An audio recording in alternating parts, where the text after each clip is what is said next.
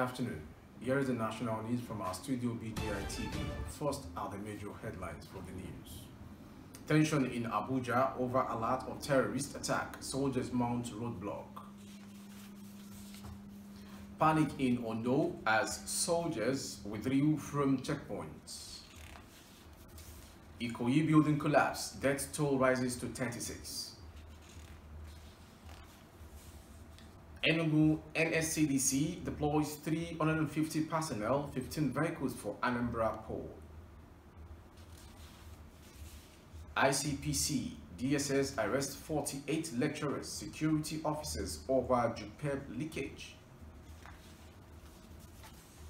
Bandits rape 2, attack others in KWARA. Now in details. The capital city of Abuja is on high alert over report of an impending terrorist attack. According to reports, soldiers have since been placed on alert and have been deployed to strategic locations to mount security checkpoints, monitor, prevent and arrest potential attackers. It was gathered that security measures has been beefed up all over the city. The Nigerian military obtained security report that attackers were planning to enter FCT through the Abuja-Kefi Expressway and other entry points.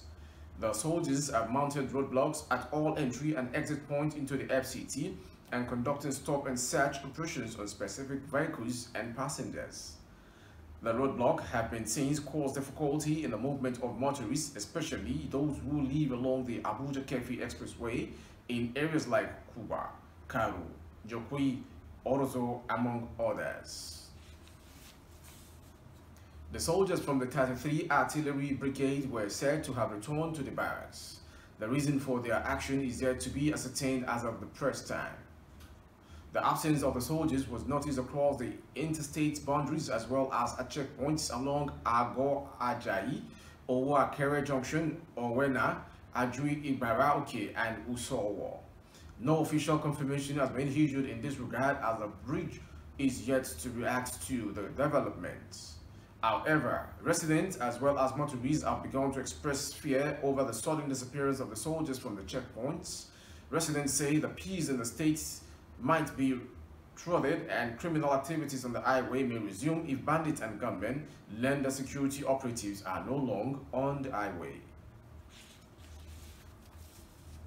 The death toll in the 21-story building that collapsed on Monday on Gerrard Road in the Ikoyi area of Lagos State has increased to 36.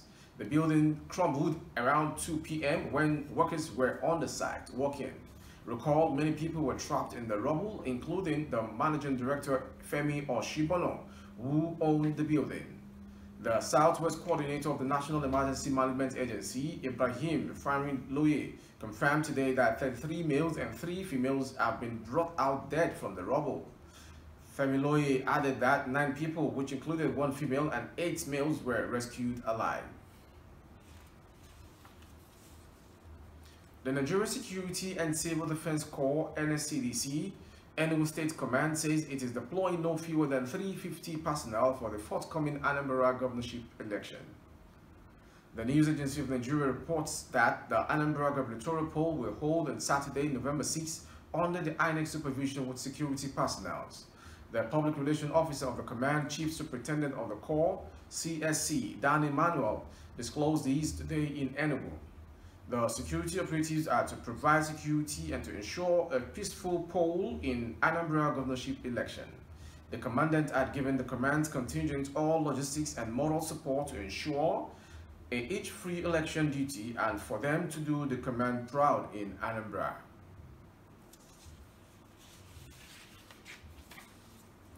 The Independent Corrupt Practices and Other Related Offences Commission and the Department of State Services have arrested 48 individuals for their alleged illegalities and the conduct of the Joint University Preliminary Examination Board, JUPEB.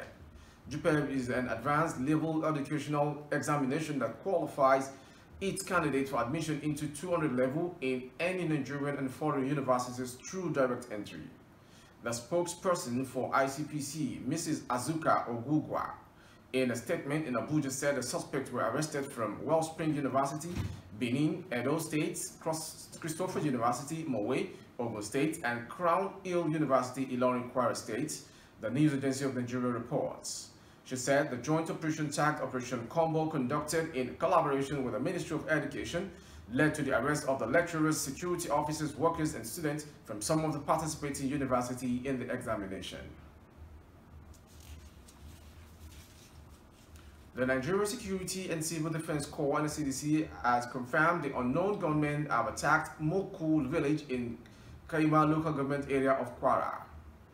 This is contained in a statement signed by the spokesman of KWARA Command of the Corps, Mr. Babawale Afolabi, and made available to the newsmen in Ilorin today. Afolabi said that the gunmen abducted 2 minors of the same family and injured the head of the family and one other person with machetes. He said that the abducted girls were later released after the abductors had carnal knowledge of them. Before we call it a wrap on the national news for this hour, let's have a quick take of the headlines once again. Tension in Abuja over alert of terrorist attack, soldiers mount roadblock. Panic in Ondo as soldiers withdraw from checkpoints. Ikoyi building collapse, death toll rises to 36. Enugu NSCDC deploys 350 personnel, 15 vehicles for Anambra poll. ICPC DSS arrests 48 lecturers, security officers over JPEP leakage. Bandits rape 2, attack others in KWARA. Thank you for watching. We want to appreciate you for always being there. And our 3 social basic media handles are on YouTube, Facebook, and Instagram. On YouTube, Baba Gbagede Imo TV. Kindly subscribe and click onto the notification bell, which drops you update concerning our broadcast. And on Facebook, Gbagede Imo with Alawiye Adebayo. Please like the page and follow the page to be part of the member of the family.